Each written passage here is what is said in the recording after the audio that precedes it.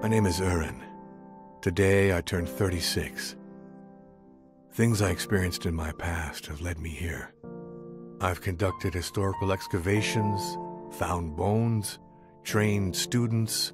I've read hundreds of books, studied different cultures, seen people from every race and walk of life. But nothing ever touched me like what I experienced that day. My life was turned upside down by a piece of paper that I found lying just beside me one morning. I discovered many rooms in my own house with sealed doors that I had never seen before. I examined them and figured out I'd been looking at hierograms all this time.